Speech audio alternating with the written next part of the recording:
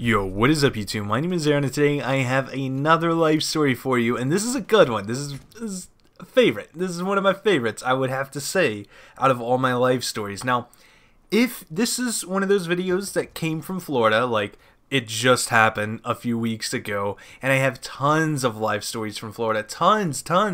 Well, not really tons, but a lot of videos can be made. So if this video hits 100 likes, I'll release the next video. How about that? I'll put up another live story if this video can hit 100 likes. So let's get right into it. And as I usually do, I'm going to set you guys back to the beginning of that day when it all started. Alright, so we woke up. It was like afternoon. Actually, it was 1 o'clock. And I just wanted to play a prank. It was a prank that I knew I was going to play before I even left.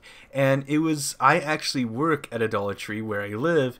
And I was going to bring my clothes, I was going to bring my name tag, the entire uniform, and just walk into a Dollar Tree there and pretend I actually work there. So that's what I did, right? I went into this Dollar Tree. First of all, it's hot.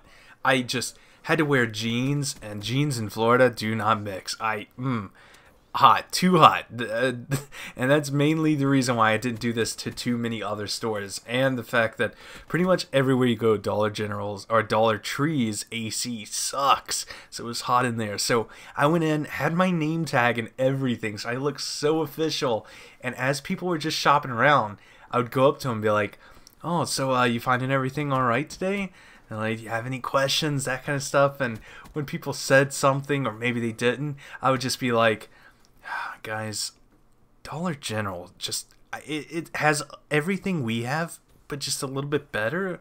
There's one down the street if you want to go. I mean, I recommend. I work here, so I know.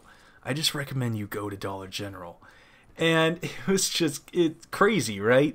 People were looking at me strange. The employees, the cashiers, they didn't know. They were just like, "Oh, it must be a new guy." And I was just straight like messing with the shelves and just telling people like, "Oh yeah, Dollar Tree, it's, you know, Dollar General is way better." Just trying to push people over to Dollar General. And I kind of thought it was harmless at the time. Yeah, I guess now, whenever I look back on it, it's not the coolest thing to do, especially since I work for one. But, you know, if I got fired, it's not the end of the world. In fact, it would just be like, well, you know what? It was coming to me. And then I'd make a life story about it. But I was there, right? So I was walking around just messing with stuff on the shelves, and then this person comes up to me, and I'm like, "Hey, how are you? My name's Aaron. I'm new here." And she's like, "Oh, hey, Aaron. You're not new here." I was like, "What? I just started just last week." She's like, "No, I hire everyone, and I did not hire you." I was like, You don't remember me? I was the one that said the joke in the interview." And at this point, like, I knew I was busted. I knew it was just, I just tried to hold in the extra fun factor of it. And then my friend came up, and he came up to me. He's like, "Hey, can you help me with this?" And he was talking to me, right? And she's like, he doesn't work here. He can't help you." And then he was like, she said, "Well, I can help you." And he said, my friend, he was like, "I didn't ask you to help me. I asked him to help me. Can he help me?" Or she's like, "No, she doesn't work here." And then it took everything inside of me not to laugh, right? I was just holding it in because I didn't even tell him to do this. He just came up and did it. He was just in the store watching me do this, and he came up and did it. And then I started to laugh a little bit, and then she's like, she just knew. She knew at that point. She's like, "Just, guys, get out. Get out of here. You're disrupting the store.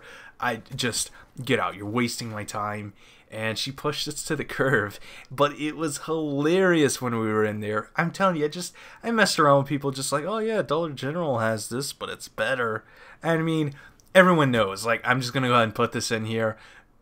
Dollar Tree is the same thing as Dollar General, except it's for $1. So why wouldn't you go and spend $1 instead of spending $3? Same stuff. I'm telling you, it's the same stuff. But nonetheless, fun life story. Hopefully you guys enjoyed this one. This is a little bit of a different one.